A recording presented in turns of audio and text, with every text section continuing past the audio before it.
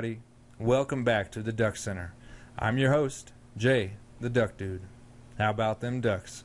A 52-13 spanking of South Dakota in Autzen Stadium. Although not unexpected, it was still a convincing win that produced results from all aspects of the game. Of course, Marcus Mariota played according to plan with 14 of 20 passing, 267 in the air, and 2 scores, as well as rushing for 2 more, all in the first half. But what about the three-headed monster of Marshall, Tyner, and Freeman? Oh, I don't know, over 400 all-purpose yards. But before I go into more detail into the big three, Marshall, what in the heck were you thinking? I mean, come on.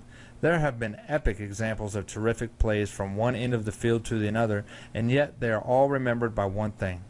They showboated and tossed the ball prior to crossing the end zone, just as Leon led of the Buffalo Bills during one of his Super Bowls. Byron, don't get me wrong, I understand that you thought you had crossed the line, but watching the game, it seemed as though you thought you had everyone beat and started to slow down around the 10-yard line. Even though they weren't going to catch you, finish strong, cross the line in Oregon style. You're better than that, and you sure as heck should not have to be hearing about a rookie-type mistake. Enough said. The big three did not fail any Duck fan. All three looked great and contributed virtually evenly in the first half as they faced the Coyotes' first-team offense and defense. Freeman scored twice, both on runs. His second was a pitch to the right, and around the corner he went, practically untouched. Freeman, the freshman, to the left side. It's Freeman who will get the catch. He'll sprint here to the near side. A burst to speed out into the end zone. Royce Freeman goes 26 yards. Oregon touchdown. As stated, he demonstrated a burst of speed and away he went. He fits the physical bill of a fullback with the running style of a tailback. I have to mention that I was not so impressed on a number of defensive stands. Sure, they gained a few yards here and there, but not anything to write home about. But there were a few rushing plays that blew right through our defensive line.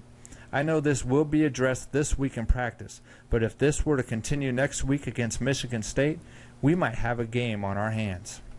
I wanted to mention one more thing.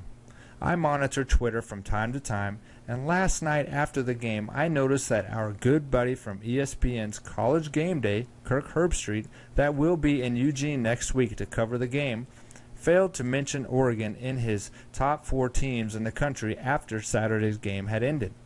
Huge fail, Kirk. I hope that the Duck fans will be up early on Saturday and will give you an earful while on campus. Well, Duck fans, one game is in the books with many more to come. Thanks for tuning in to the DuckCenter, and don't forget to leave remarks or requests down below or on Twitter at Weaver_got_Jays with an S. I will be sure to reply and comment on your remarks this coming week. Although if you have any questions for our players on the team, make your requests and I will see what I can do to get them answered. This week I will be spotlighting Jeff Locke for his incredible performance in the second half against South Dakota. Until next time, Duck fans, I am the Duck Dude. Go Ducks!